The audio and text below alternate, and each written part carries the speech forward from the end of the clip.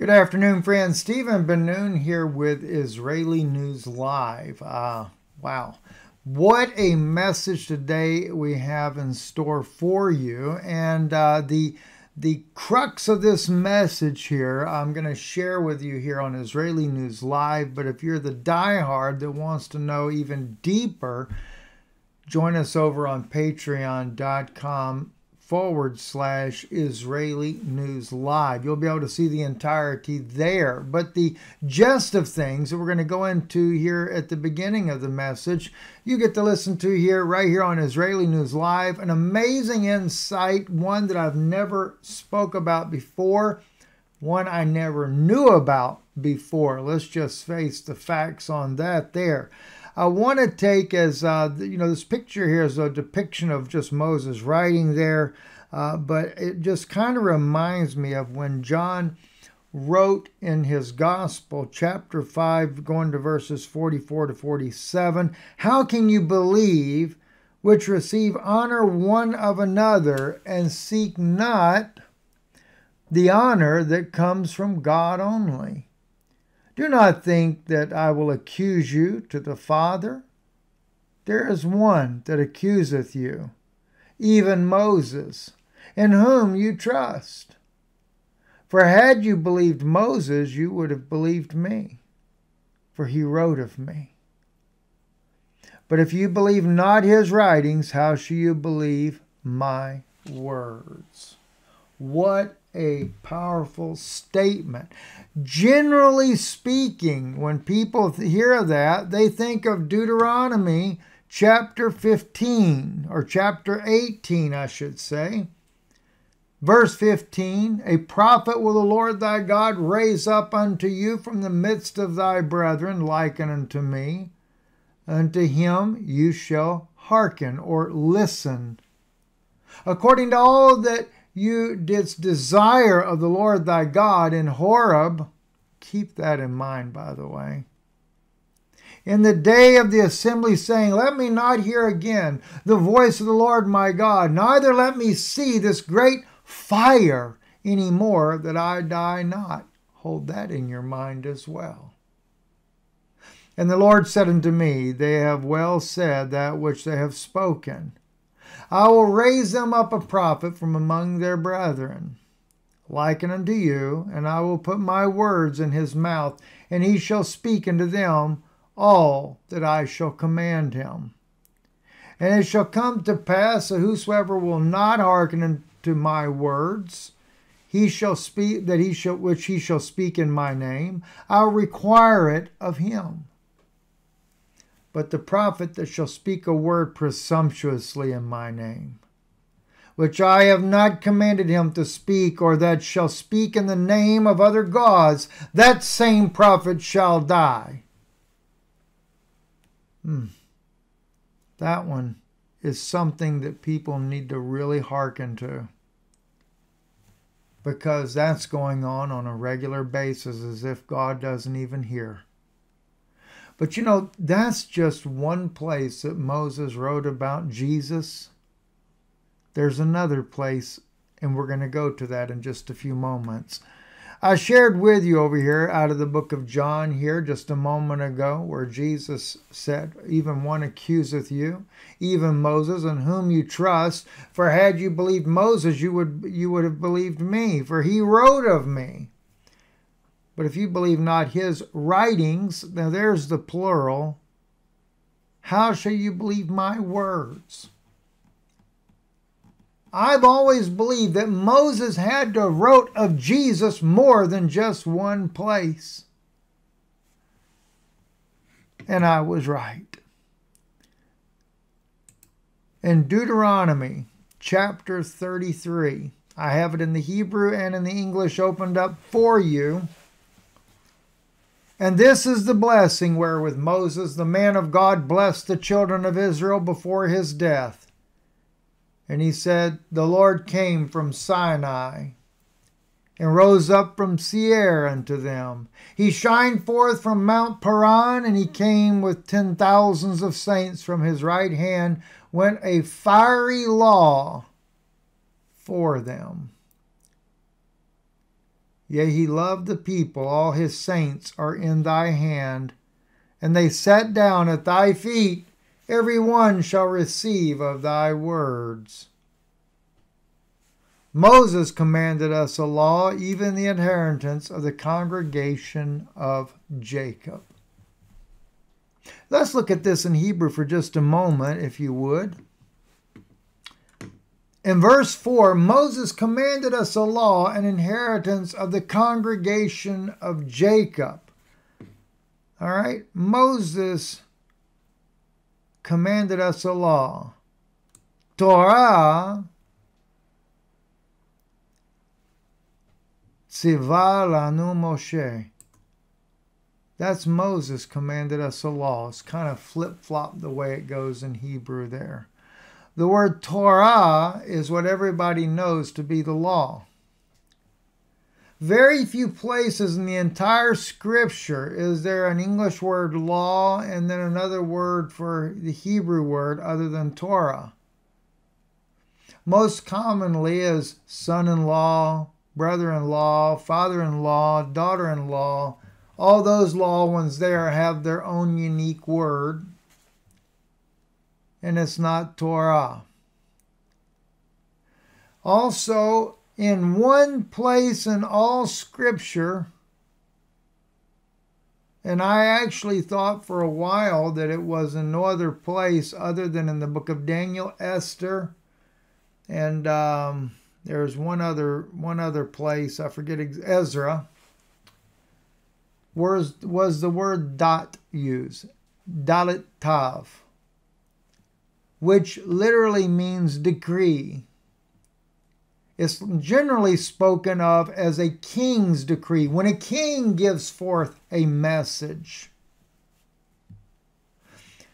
Well, I found the one obscure place in the book of Deuteronomy where Moses actually spoke of it, and it's right here in verse 2. He says here, at his right hand was a fiery law unto them. There it is right there. A fiery law was a fiery law. Now, here's what's fascinating. One, it doesn't say at his right hand, just at his right. It could be his right side. It could be his right hand. After all, we know that when Jesus rose up and to sit at the majesty, he sat where? At his right hand. That's an interesting thought, isn't it? Mimenu, there it is right there, at his right. Ishdat. Now, this is a repeat already. They highlight it themselves. They break it up as two words there. But right here in Hebrew, it's written as one word. Actually, Ishdat is the right way to pronounce it. Ishdat. A fiery decree. They translate it was a fiery law unto them. But it's a king is who gives a decree. Jesus Christ was the King of Israel. And so, yes, remember what God says over in Deuteronomy. They didn't want God to speak to them anymore. They were afraid. Remember what I said for you to remember over here? They said, let not God speak to us. Because why? They were afraid. Let's see. I told you to remember a couple of things, and I forget where they're at now. So let me see if I can find them. Here we go, right here. Let me not hear again the voice of the Lord my God, neither let me see this great fire any more, that I die not. Notice, he's going to raise up unto you from the midst of thy brethren, liken unto me. Unto him you shall hearken, according to all that you did desire of the Lord thy God on Horeb, in the day of the assembly, saying, let me not hear again the voice of the Lord my God, neither let me see this great fire any more, that I die not. This great fire, when God came down, he came down with the 10 commandments. He wrote with the finger of God like a burning fire. He wrote the 10 commandments on the stones. Wow. Didn't he say, though, that it would no longer be a commandment written in stone, but it would be written on the tables of your heart? I can believe that, because if you think about it, over in the book of Acts, and there appeared unto them cloven tongues like as of fire, and it sat upon each of them, and they were all filled with the Holy Ghost, and began to speak with other tongues as the Spirit gave them utterance. What was it?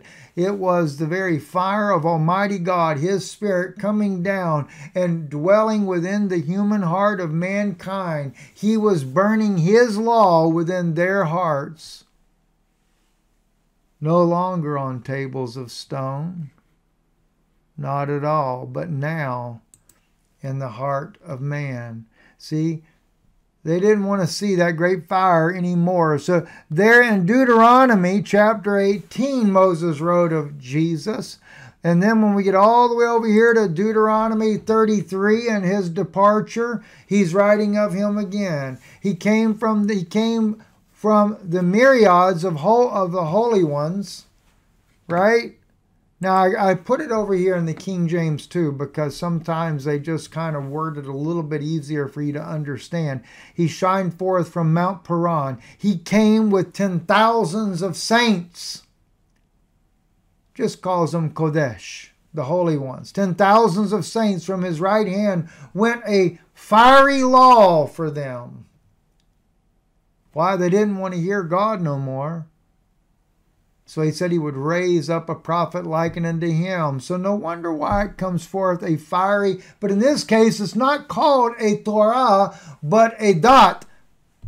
H dot. Why? Because he's the king. The king of Israel has now spoken, and what he speaks, it is a decree that goes forth from his lips.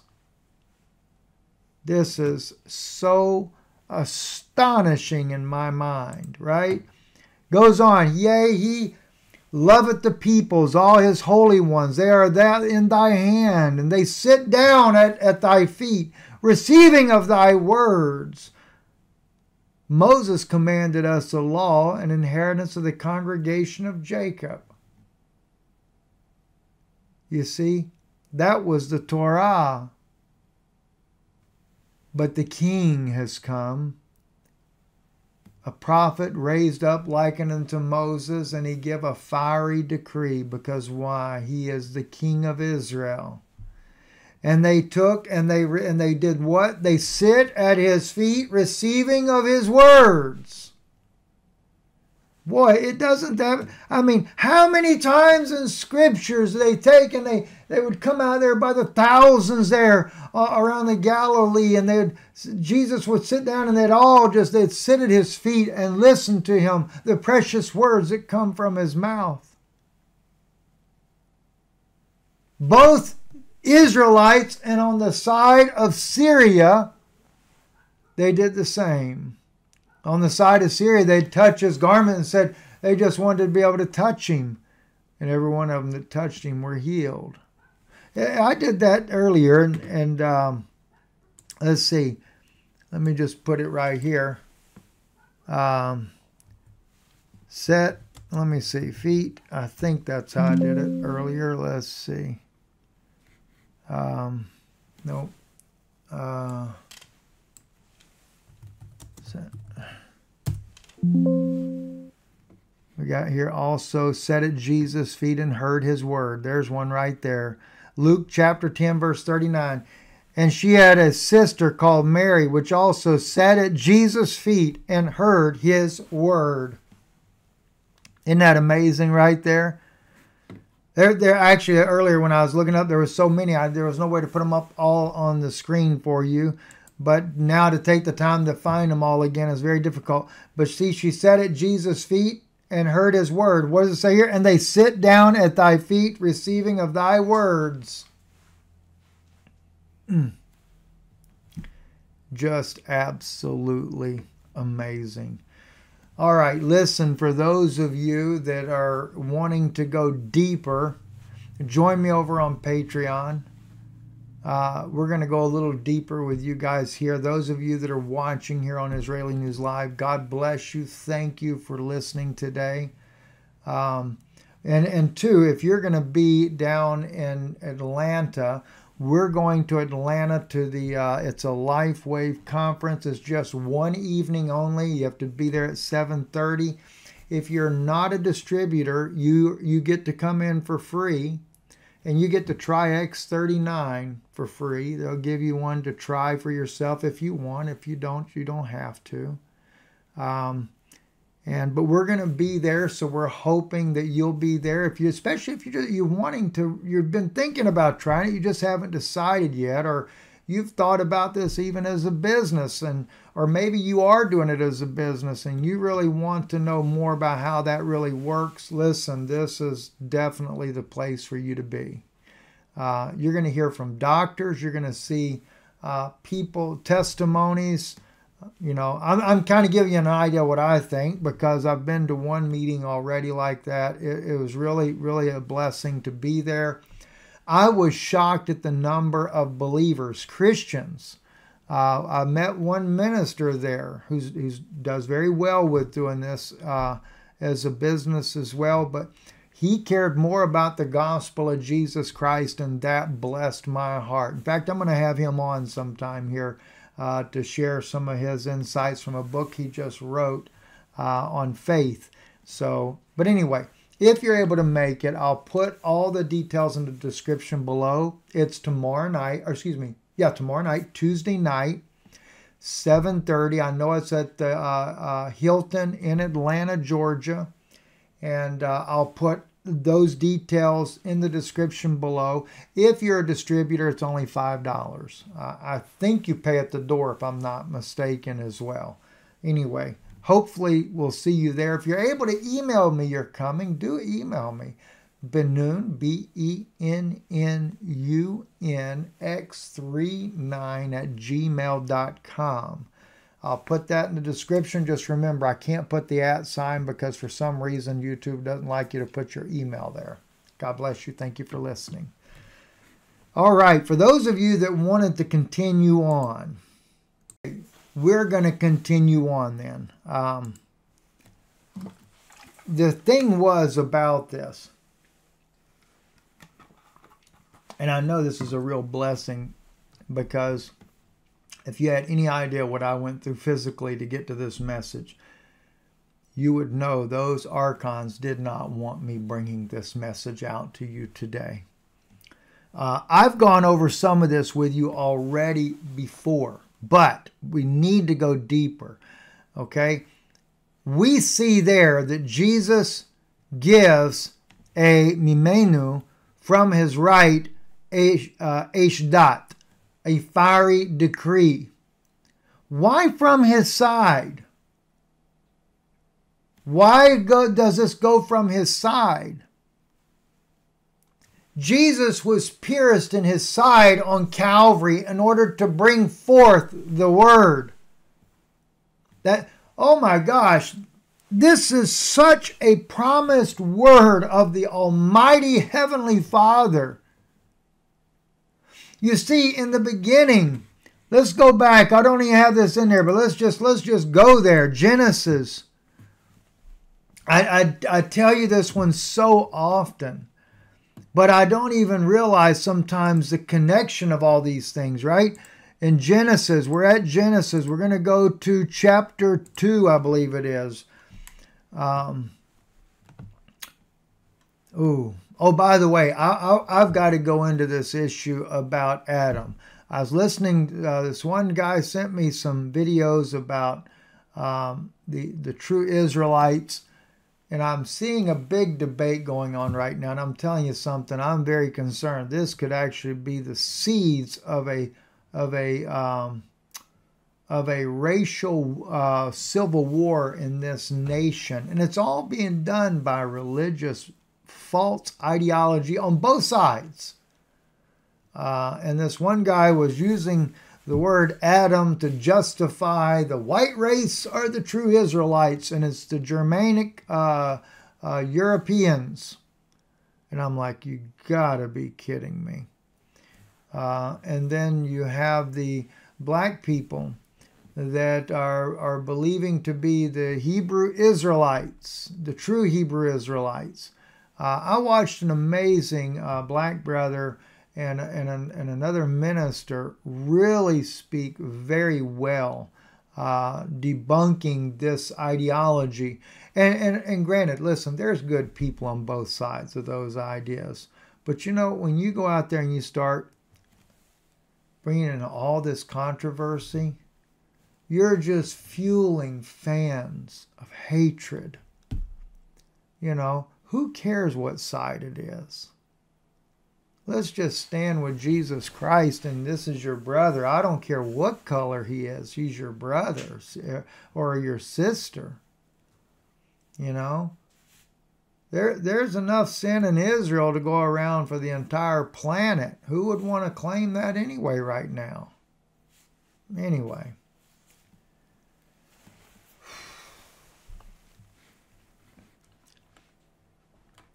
All right, so we get here in Genesis chapter 2, and I've gone through this with you guys many times before. Then the Lord God formed man of the dust of the ground.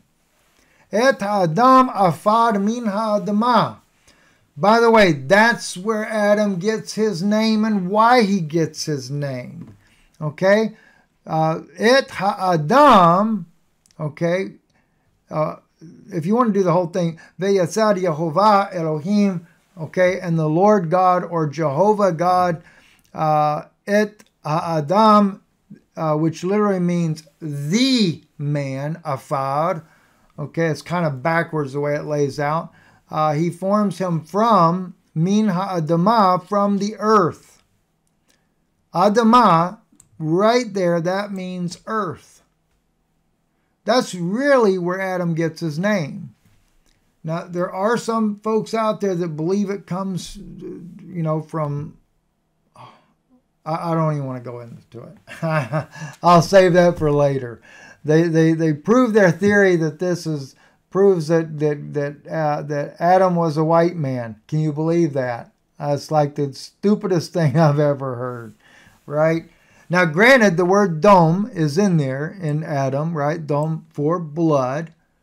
But Adamah is the earth.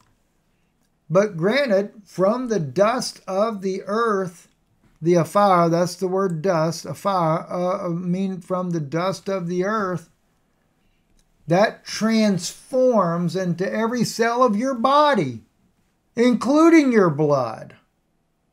All right? So, yeah, I get that. Now, anyway, after he forms that man, it says, Ve'ipak bepa'av nishmat chayim. He breathes in his nostrils the very breath or the very life of God. Remember when Jesus, over in the New Testament, after his resurrection, he breathed on his apostles. He said, receive ye the Holy Spirit or the Holy Ghost. And then what do we see in Acts?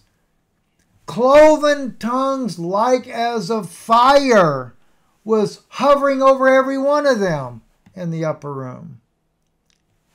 There you have it.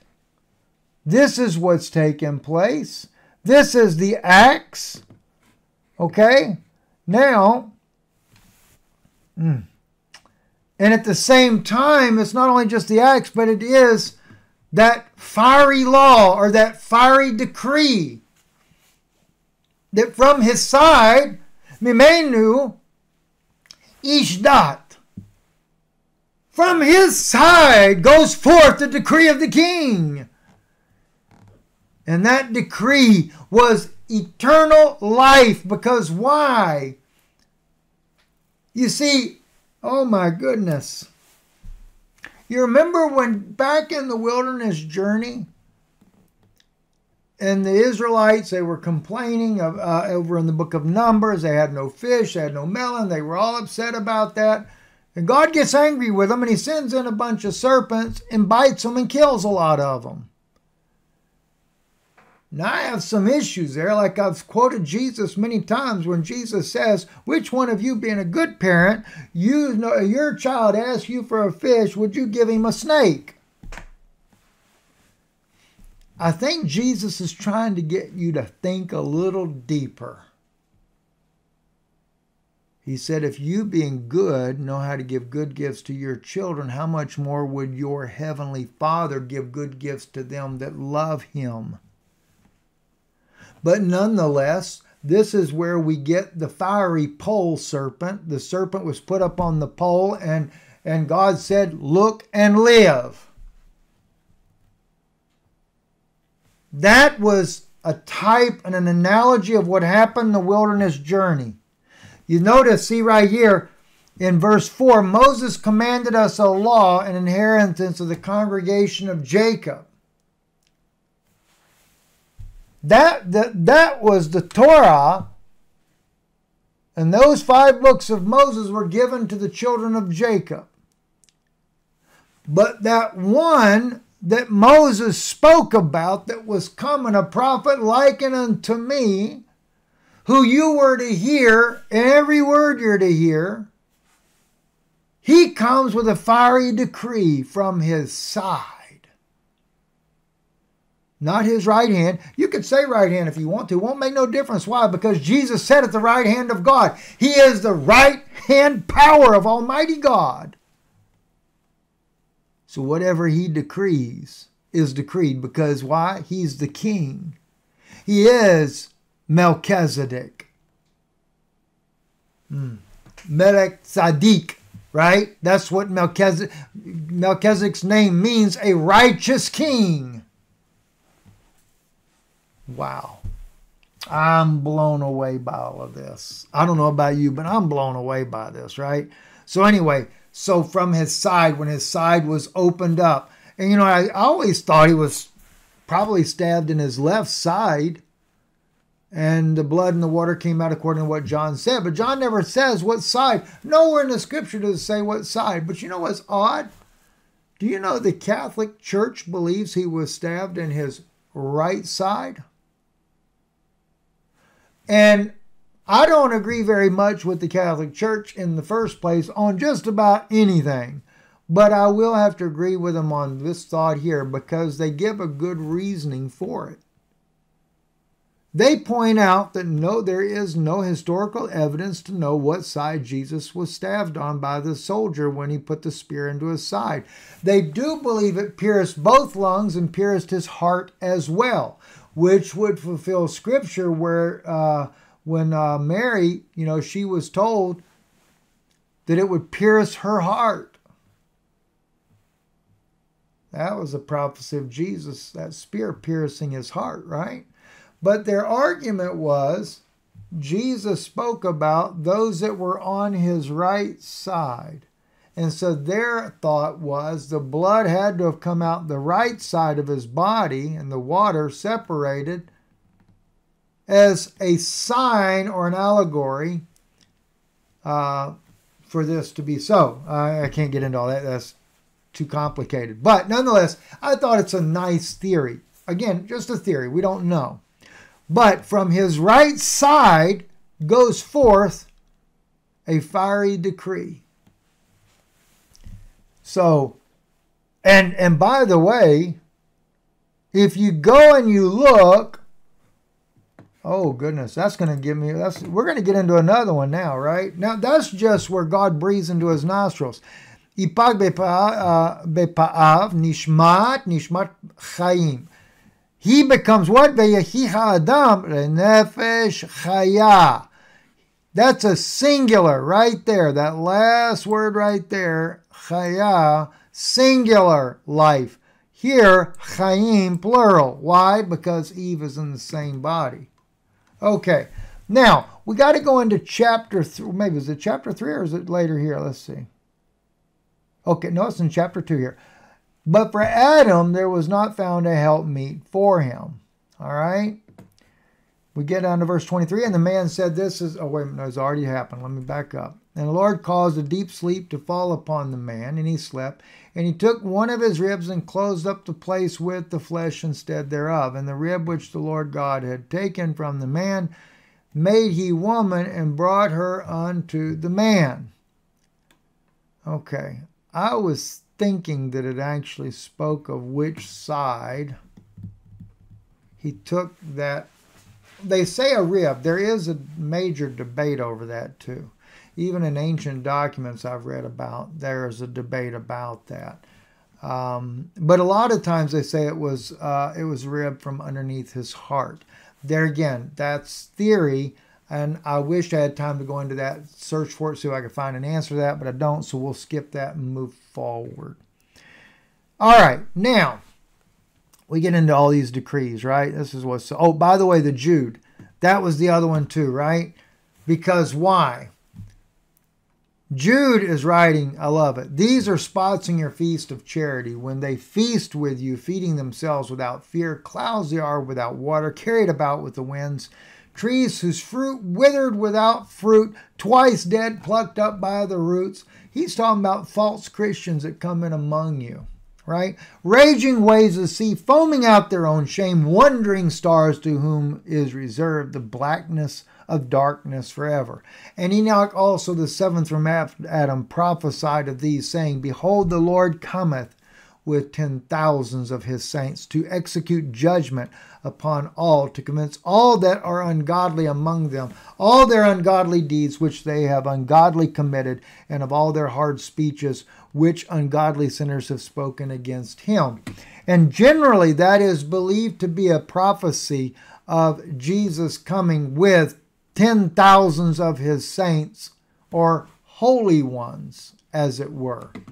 So another fascinating parallel to Deuteronomy 33, where it says here, he came with 10,000s of saints. It's actually, the word in Hebrew is, it doesn't say 10,000, but it's me, which is from, the mem right there is from ribabot, which is just like an unknown number. It's just like so many. Okay, Rabbah is a lot, but ribabot is a plural of a lot. And that's why they usually translate that as 10,000s of his saints, or holy ones in this case here, because it just says kadosh. All right, there we go right there. There's the word for holy there, kadosh. All right, let's move on. Like I said, I'm going deeper with you guys here. And again, we remember, I got into this mainly because I was doing some research on the third temple, because it is a violation. It is the Antichrist spirit, and that is going to build the third temple. That lets you know Israel today, trying to bring about a third temple, is an Antichrist move. All right, let's go back into the reminder of that. And he shall speak words against the Most High. He shall wear out the saints of the Most High. He shall think to change the season and the law. Now, oddly, the word time is not in here. Okay, not in the respect of changing the law. Now, a lot of people misconstrue this, and they think that it's the word Torah, and so this big jump from all different types of walks of life. I think the Seventh-day Adventists, they use this scripture here, and they say it's the Catholic Church because they changed the Sabbath of Saturday to Sunday, and they call it the Sunday law, and so therefore they violated God's law, God's Torah that he gave Moses on Mount Sinai. He violated that, and they changed the law, and so therefore they're looking at this and saying that. It's sad and shocking, such scholars amongst the Adventists that came up with this nonsense, because you guys should have known that it's the word dat and not the word Torah. And the word dot, like I said, other than Deuteronomy 33, where it's talking about Jesus as the king, which is the amazing prophecy I got today, the word dot is used in the book of Daniel, it's used in the book of Esther, and it's used in the book of Ezra. And in all cases, it refers to a decree. And it's actually what it means is decree. All right? Now, but there is one coming, and he's going to think that he can change the season and the decree. What decree is he talking about, though? That's what's important to know. Okay? And Daniel, like in the case of Ezra, okay, Artaxerxes, king of kings, unto Ezra the priest, the scribe of the law of the God of heaven, and so forth. And now I make a decree that all they of the people of Israel and their priests and their Levites in my realm that are minded of their own free will to go with thee to Jerusalem, go, for as thou art sent of the king and his 7 counselors to inquire concerning Judah and Jerusalem according to the law of thy God which is in thy hand. Now he actually calls the law of their God a dot also right there, because in his mind, according to the law of thy God, he considers their God to be a king of Israel, and that he gives decrees as well. So I don't fault Artaxerxes from saying that. The scribe, and he says, unto Ezra the priest, the scribe of the law of the God of heaven. And again, he does it. Why? Because he figures he's the king. I make a decree. See? Manishim Taim Dai. Kol Metinadav. And he goes on and on and on about this, right? He said, I make a decree that all of the people of Israel, they get to return. Basically, what are you going to do? They're going to go and build the temple and to carry the silver and the gold, which the king and his counselors have freely offered unto the God of Israel, whose habitation is in Jerusalem. By the way, that's another reason why he calls everything that God does a dot, a decree. Because he figures their God sits in their temple. So he gives all these instructions to Ezra to return to build the 3rd temple. Now, so what is, and by the way, in Esther, here we go right here, Esther, the king also does a decree. The king said unto the wise men of the new times, for so was the king's manner toward all that knew law and judgment. Right? And he gets on further down. What shall we do unto the queen Vashti according to the law? For as much as she hath not done the bidding of the king Asherah by the chamberlains. And then, he bring, his decree that his law is a decree. By the way, a decree is not everlasting. And again, like I mentioned, Ezra could write about it that way. And the king, because the king is given command, and he's assuming that the God of Israel's law is like a decree. So when Daniel writes about it, though, and by the way, Daniel does know the difference between the law of God and the law of the king, because he writes here in verse 11 of chapter 9, I believe it is, all Israel have transgressed thy law and have turned aside so as not to hearken unto thy voice. And here he goes right here. See? V'kol Yisrael avaru et Toratecha. Torah is for the word Torah. Techa, they have transgressed your law. And again, Betorah, Betorot, Moshe.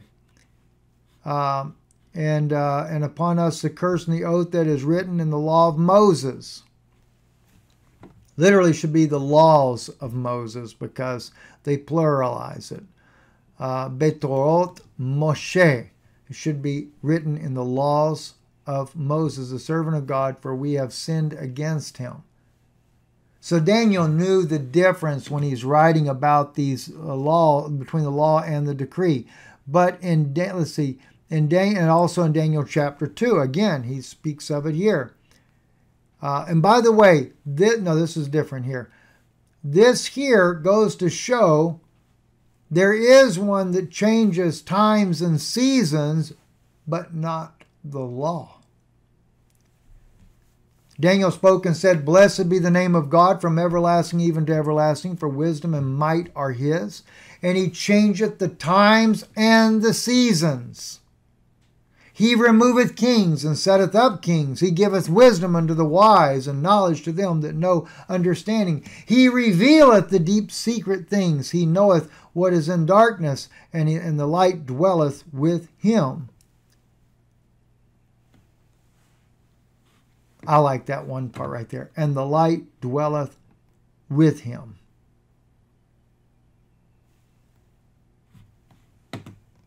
Isn't that beautiful? Do you know why I like that? Here it is right there. They actually, when you see the highlighted here, that's because there's two different ways it's spelled. Okay? U-na-ho-hora, which is and the light. And here it is. Ima, with him. Sharesh. And the light dwells with him. It's not in him, it dwells with him. Jesus Christ is that light. There's a lot could be said on that. I'll just kind of leave it at that for right now. Going back now, so we come back then to that decree right here. Because this one here, see, Daniel shows how that the God of heaven, he can change times and seasons. But over here in Daniel chapter 7, there comes one that's going to think that he can change the season and the law or the decree. In other words, it shows he's trying to be like God, but he's not. And notice what it says here. And as for the 10 horns, and out of this kingdom shall 10 kings arise, and another shall arise after them. And he shall be diverse from the former. He shall put down 3 kings, and he shall speak words against the Most High.